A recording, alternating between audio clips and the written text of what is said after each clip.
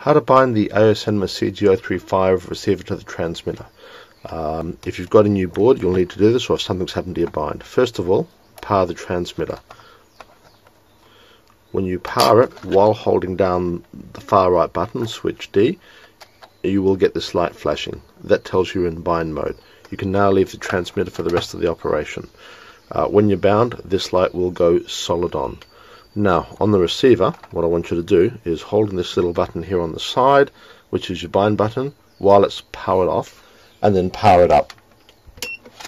At this point, this light will go solid, this light will go solid. The bind process is now complete. Now, one of the things that is causing people problems is if they don't have the GPS plugged in, they can't bind. If there's any issues on the main board affecting the main board, they can't bind.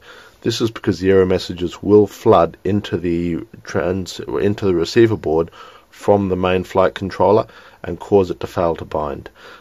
In these cases, you can remove the board, or at least remove its power from the flight controller, and just plug in power separately.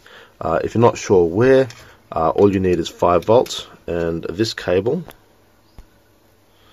is correctly wired. You've got ground on one end, and the red is the 5 volts. Don't worry about the white, that's just one of the signals I've been using for testing. Or, in this particular board, you'll notice I've soldered straight into the 3.3 volt line. That's because I've damaged the 3 volt regulator up here, and I can't run off 5 volts at the moment. But that's the process for binding your receiver to your transmitter. If anyone has any difficulties, please let me know.